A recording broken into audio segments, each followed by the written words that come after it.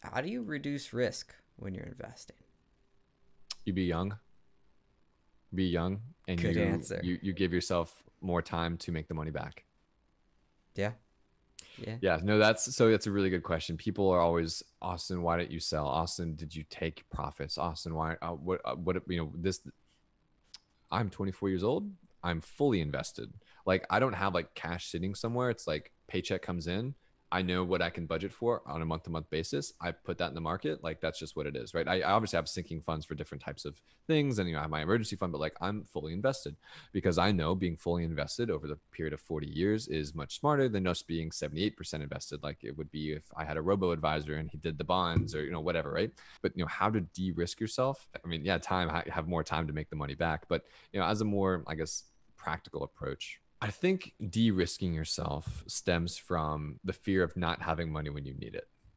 And as Dave Ramsey says, 3 to 6 months of expenses, I would argue 12, because holy shit, you're going to feel comfy. Like I've moved from my 3 to 6 months up to 12, and holy shit, I feel comfy. Like, Yeah. when, for example, I have a stock named Splunk, SPLK is the ticker. It went down 25% and I lost a couple grand. It's okay. I still have a roof over my head. I've got money in the bank in case, my dad dies tomorrow. I have to buy his funeral. Like something can happen, something terrible can happen, and I need to spend tens of thousands of dollars, but I'm not worried about it because I have that sitting somewhere else. And so I'm not worried about de-risking fear away from investing. I can focus on investing being what investing needs to do, which is to invest in valuable, strong, quality companies for long periods of time. It's not about, let me see if I can make $2,000 in a week. It's not about, I need to pay my rent, so let me buy a call option. It's not about this, that, or the other. It's about, let's invest in businesses. We're buying businesses for periods of time until we've realized that buying that business is no longer wise.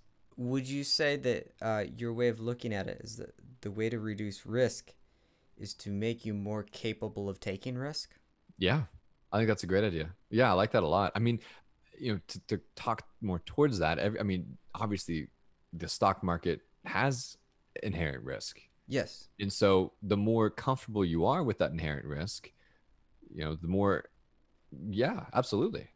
Yeah, it applies to a psychology concept, which is when you have somebody that has a fear of something, you don't make them less fearful, you make them more brave. That is the solution for somebody that has a fear. Is Hmm. it's very difficult to reduce the fear, but it's much more doable to increase the bravery. And that bravery comes from understanding, if we invest this much, we'll have this much at the end, right? It's Yeah. that, let's get the worst case scenario being the millionaire at 65. Are you interested in crypto at all? Is Yes. that Oh my anything gosh. you've explored? So I've definitely dabbled in the dark arts of the cryptocurrency, right? Um, Glad to hear it. so you want to hear a crazy story? Please. Well, two crazy stories. The first one's everyone's, oh, I could have bought Bitcoin at a lower price. Mine Yeah. is, oh, I bought 4 Bitcoin for $25 a piece, and I sold them for fake IDs when I was a senior in high school, so I would be able to buy alcohol when I got to college. So huge profits. Yeah, huge profits, baby. Yeah, yeah. And so the other crazy story is back in, would have been maybe September of 2017, right? Things were starting to heat up. Maybe it was a little bit, maybe it was the summertime. Things were heating up in when Bitcoin crypto land.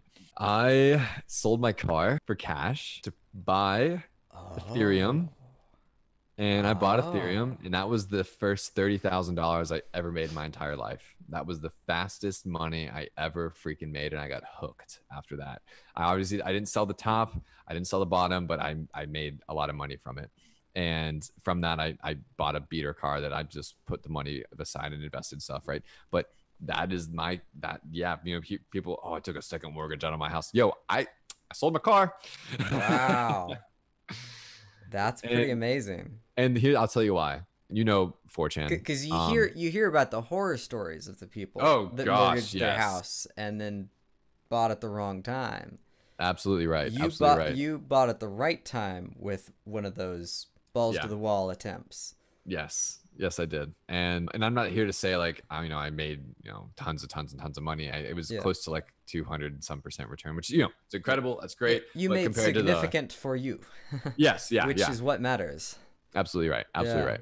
The reason I did that is, I'm sure you know what 4chan is, and I'm sure Biz, the forum on 4chan. If not, it's full For of anybody crypto. that's listening, summarize it. So 4chan's like just a website with a bunch of different like boards, and Biz is a board, which is where like sort of like a forum where people can talk about anything. It's normally full of these, I hate to say it in like a bad way, but like these like turbo autistic people that are so smart they can identify things like that.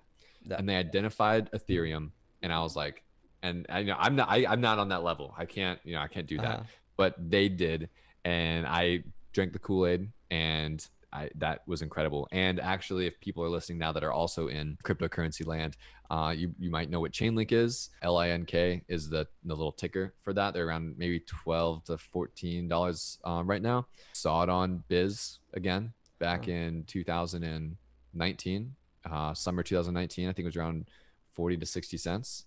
I took a lot of the money from the Ethereum and working in retail. It was about 6 grand that I decided to invest into Chainlink, and I got about 12,000 of them. Maybe it was around 8 grand, but I had about 12,000 of them, right? And I haven't sold a single one. And that's because I Wow. drank the Kool-Aid. I figured it out, right? These people get it.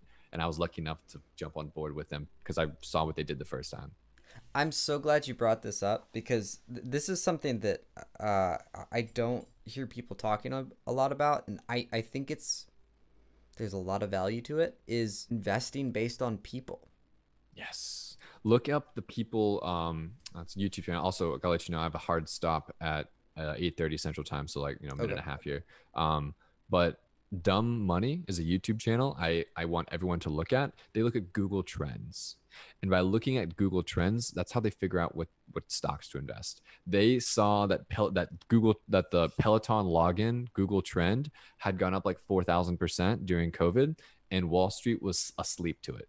They like Peloton stock was trading sideways still, and they're like, yo, everyone's logging into Peloton on their, you know, that must mean they bought Peloton, they have Peloton's gonna go great. Yeah. Went from 30 $40 now to I think 110 or something. But yeah, I agree, people investing where people think. Yeah, It's great. and the way I think about it is everyone has their own strength, right? So some people's strengths are not in numbers. Some people's strengths are in other things. Some people are really smart at how they read people. So, Yes. if you're really smart at how you read people, should you be investing based on math? I don't know that that's actually the case. Yeah, yeah, yeah. Yeah.